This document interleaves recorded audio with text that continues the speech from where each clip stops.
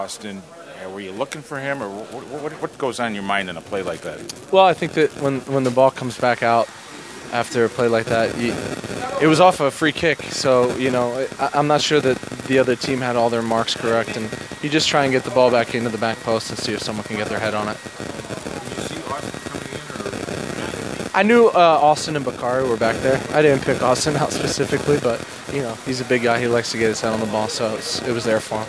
It's not a set play that you practice. Yeah, we wanted Mike to kick it off the wall and come back to me, and then I would cross it. No, it's instinct. You get the ball, you put it back in the back post, put it in a dangerous spot.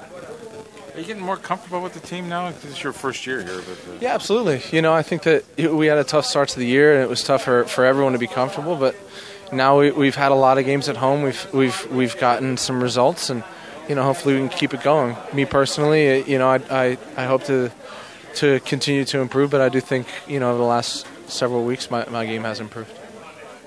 Thanks a lot. Sure.